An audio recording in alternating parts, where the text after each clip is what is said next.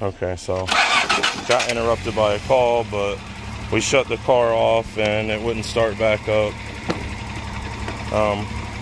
In this situation, because she was letting the battery sit and the battery's 3 years old, I'd probably go ahead and get a new battery for it.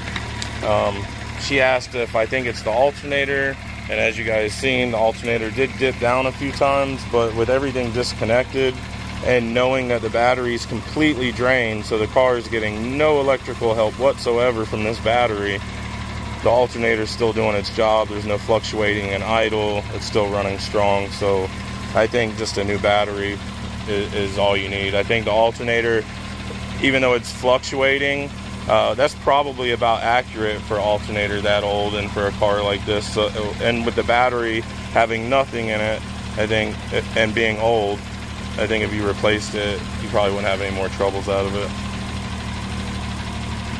And I'll put my stuff up. Let's check out your red one.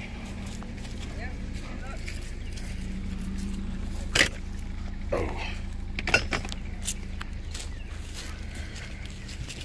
Yeah, that's, oh, a T-top too. Is the other one a T-top? I didn't look. Nope. I thought it was a hard top. Yeah. Yeah, that's badass. Little red one. Solid on that one too. Huh. And it's a stick. Nice. Look at this, guys. Pretty cool old 280Z, huh? Datsun by Nissan. Oh, wait. Oh, you got the key?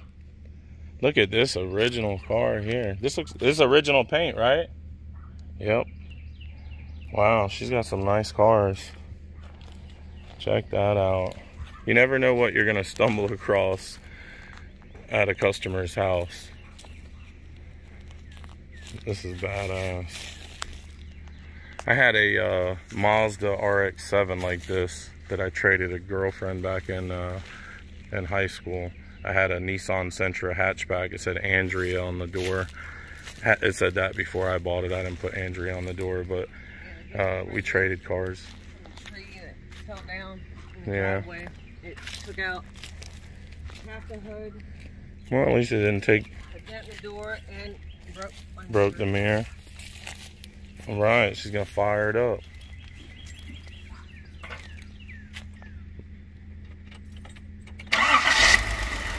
Look at that. Like a sewing machine. Very nice. Look at that, guys. Look how nice that car is. Clean and original. What year did you get this one? So you had a problem with the 79, and so you bought this one. And what year did you say? 2002. Got the original Z wheels on it. All the badging, the trim. Beautiful, beautiful car.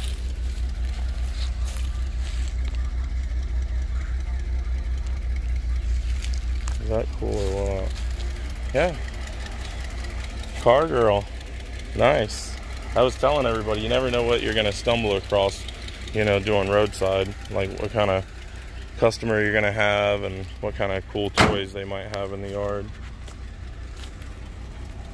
The old Z tag. Emblem on the front. Okay, guys, I'm trying to back out of here.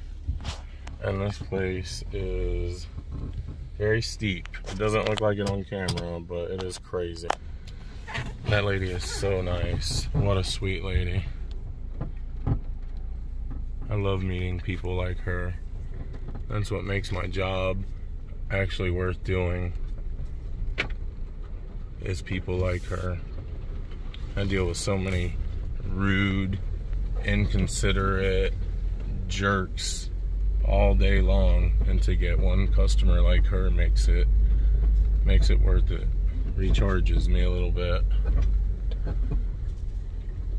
I came out here last night to do her call, and she fell asleep, so I didn't do it, because when I came down this driveway and I saw the woods behind me, show you, of a driveway, I was like, yeah. don't know if I'm gonna go down that road, but this goes to show you never know what kind of people live down what kind of road. Oh, we are rock climbing. We are rock climbing up out of here. Oh Lord. Uh-oh. We're in trouble. Oh, that's not good. Oh, burning a little rubber. Gotta come back down and get some more momentum. Oh man. Look at that.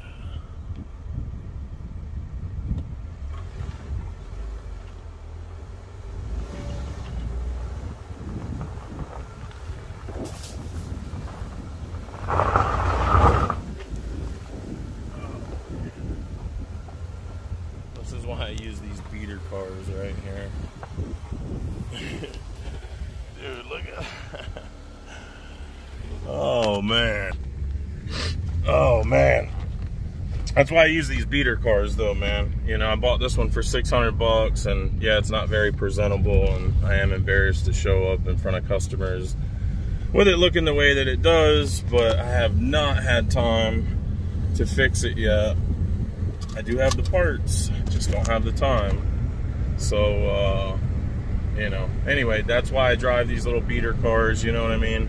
There's no point in buying something, you know, for 30 or 40 grand and you're putting, you know, 100,000 miles on it every year and you're going up and down driveways like that. Like, you're just gonna tear stuff up, replace parts, pay, you know, banks for financing and dealerships for vehicles, and you're not gonna turn a profit. So I've learned a long time ago, you know, buy you a little beater car, you know, and slap it back together if it needs some panels, and bebop down the road and get the job done, you know. So anyways, that's what we're doing. We're off to our next call. Going down this old country road here.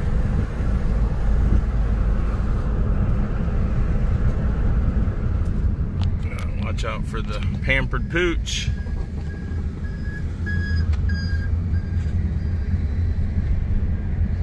Beautiful houses out here. Check that out. Isn't that nice?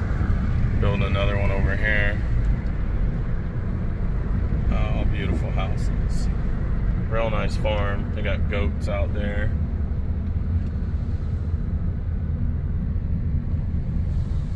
All kinds of cool stuff.